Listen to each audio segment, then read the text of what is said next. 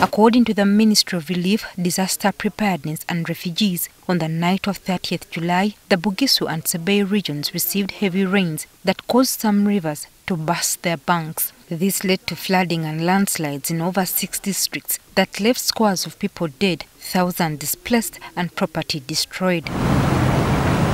According to the ministry, 6 districts and 1 city of Mbale, Mbale City, Kapcholwa, Bulambuli, Namisindwa, Sironko and Manafwa were among the most affected. The Elgon region is prone to a range of disasters that fall in 3 categories. The upper zone experiencing landslide, mass wasting of development of cracks, hailstorms. These areas were affected by the twin disasters of flooding and landslides that hit the Mount Elgon region over the weekend. Due to these disasters, 29 people died, 500 were injured, 800 homes were destroyed, 600 animals died, 500 acres of crops were destroyed, 7 schools, 14 bridges and 3 universities were also destroyed, in addition to 15 cars and 3 industries.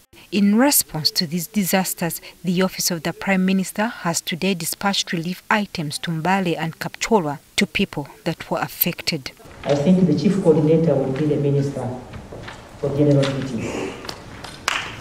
The Minister in charge of disaster preparedness will continue coordinating with her in her docket. We are going to provide a number of things, whether it's PPEs, whether it's kits, whether it's on wash equipment, whether it's on health equipment. Just the need, as we speak now, which is about life saving, because we are talking life saving, is to make sure that the people who are being evacuated, who are being displaced, have food, have the basics of life. The relief contains 90 metric tons of food as well as 150 tarpaulins. We shall be working with the city authorities and the district authorities of Mbale to also identify a place where we can maybe put those people temporarily, not permanently, so that we can, with the time, we can get where they can be resettled.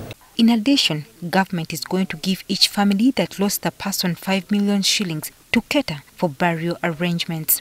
Already we have submitted a list and the contacts of the relatives of those people, and money is being mobilized to send to those bereaved families to ensure that it helps them in burial expense. Brigadier General James Chinalwa, who is heading the response in the region, has also revealed that efforts to retrieve cars and any other bodies still submerged in water is still ongoing.